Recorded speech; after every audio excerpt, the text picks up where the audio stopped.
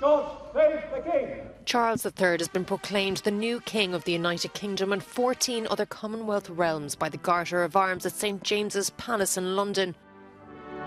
State trumpeters played the national anthem after the principal proclamation was read from the balcony above the Friary Court.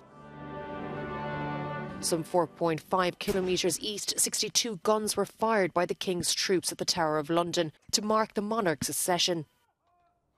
This comes as the new King thanked his mother, Queen Elizabeth II, in a throne room address and emphasised his duty as sovereign.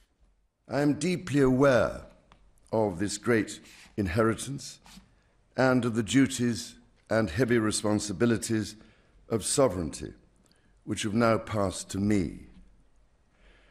In taking up these responsibilities, I shall strive to follow the inspiring example I have been set in upholding constitutional government and to seek the peace, harmony and prosperity of the peoples of these islands and of the Commonwealth realms and territories throughout the world. After paying tribute to his wife Camilla, he signed an oath in front of the Privy Council.